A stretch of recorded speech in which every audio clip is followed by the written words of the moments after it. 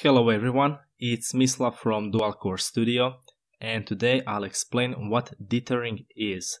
So in pixel art, a lot of people talk about dithering, and I'm here to explain what that exactly is. So in the old days, when you would need to create a gradient from one color to another, or should I say smoother transitions, you would use dithering. Why? This right here is a 4-bit color palette, the original one. So these colors were the only things you could use to create your art piece. So let's say you would want to create a transition. Like right now you have these two colors and transition is really obvious. But let's say you want to make it smoother. You would use dithering, which is creating something like checkerboard pattern in order to create smoother transitions.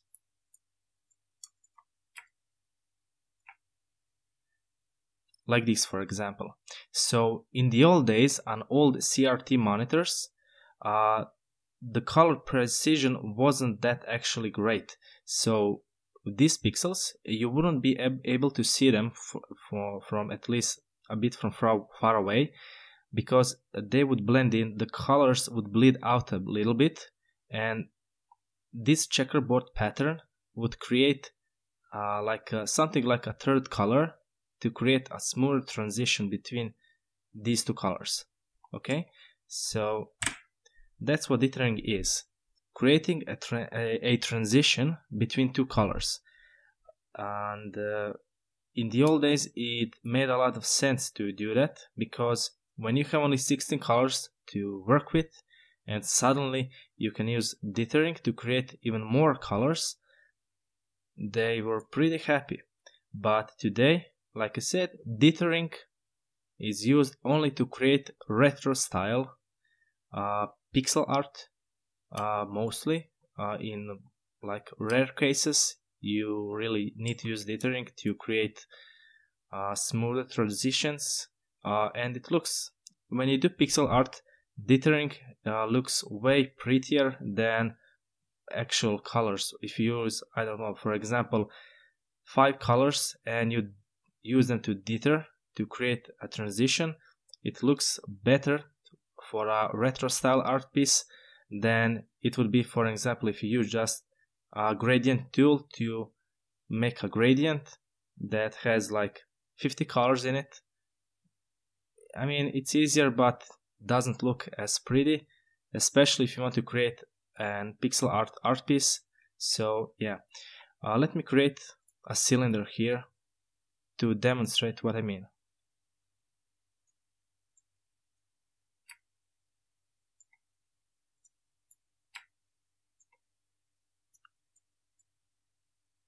Give me just a few seconds to draw it. Okay, so since I used the blue color, I'm gonna use it again. So let's say the light is hitting right in the middle. So, and I'm gonna work just with these two colors. I'm not gonna use teal color. I'm gonna use these two blue colors and of course the black one for the outlines.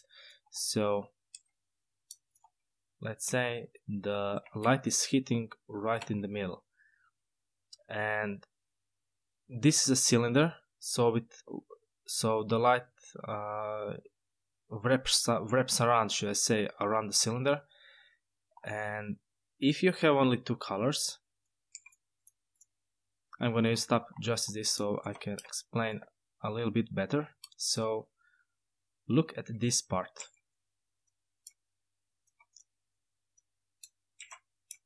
I'm going to duplicate it so you can see what I mean. Okay, so let's use dither.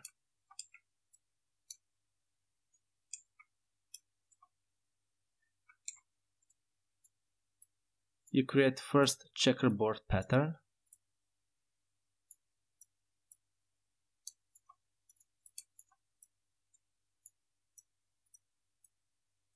You have many checkerboard patterns that you can use. They can be more dense to create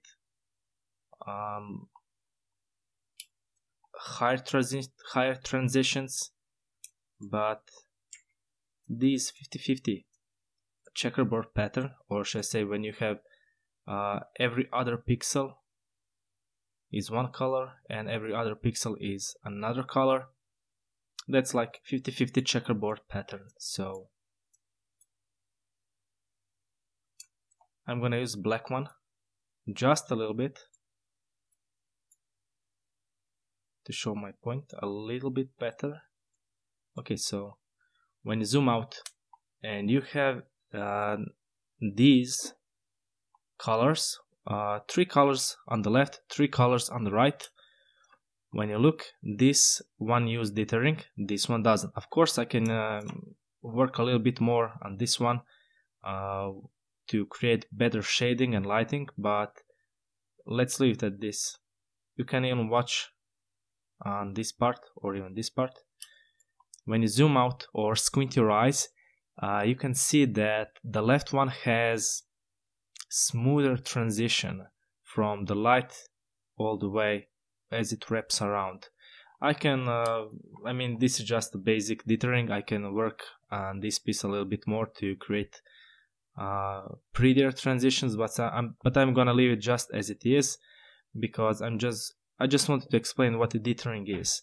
So I hope that everything is clear. If you have any questions about dithering or anything else, please leave down in the comments. Also, if you like this video, please like it, share it with your friends, and don't forget to subscribe. Until next video, see you later.